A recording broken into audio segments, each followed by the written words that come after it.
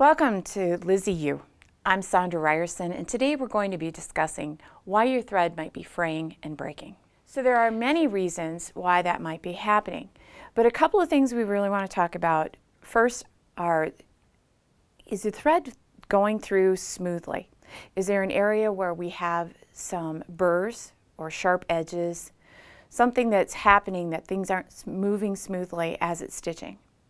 The other thing might be the batting that we have, because when we're stitching through, we're creating friction as that needle moves with that thread in there, and that friction heats the needle and the thread, and it can cause it to fray and break. So the first thing you want to do is change your needle. That's often the issue, is that your needle has begun to get dull, and that will cause additional friction. So every 6 to 8 hours of quilting, you do want to make sure that you're changing your needle. The area on the needle that the thread is riding through, on the front of your needle, there's a groove that the thread goes through as it is buried in. That helps to protect as it's going through the material. So we want to make sure that we're using the right needle for the right size thread. So that thread weight, thickness that we're using needs to be able to slide down that groove and be protected. Now if that groove is smaller and the thread is thicker, that's not going to be protected anymore. So that will cause that friction and heat things up. So again, check to make sure that you have the thread and needle combination correct. So we have our threading situation. Did we get tangled someplace?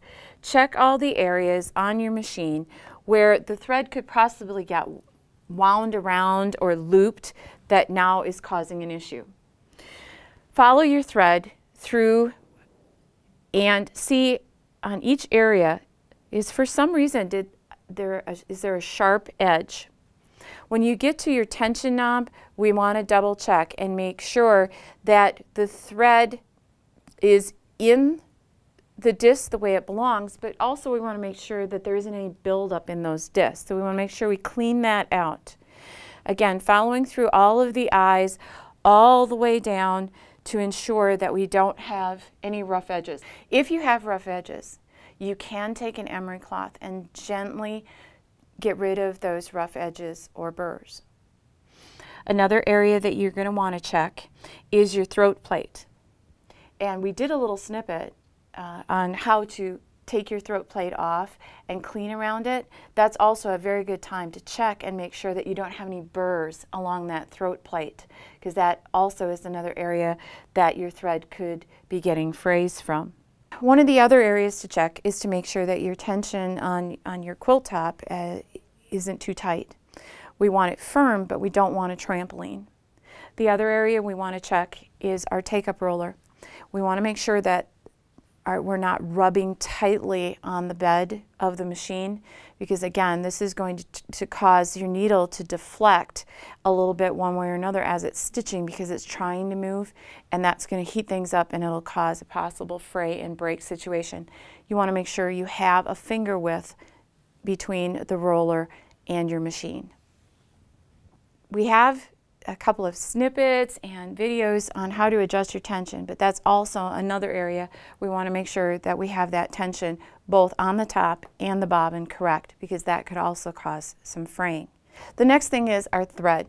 One of the things we want to check is to make sure that our thread cone didn't have any thread get caught underneath it, or our tree, if it's cocked one way or another, may have shown that something got caught and it pulled.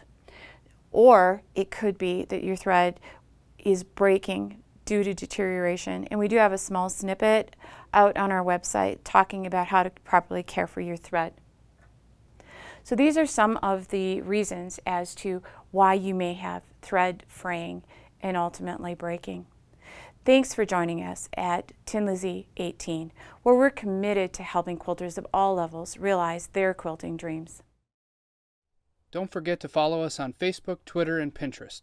Check out our calendar regularly for upcoming webinars, new videos, and classes.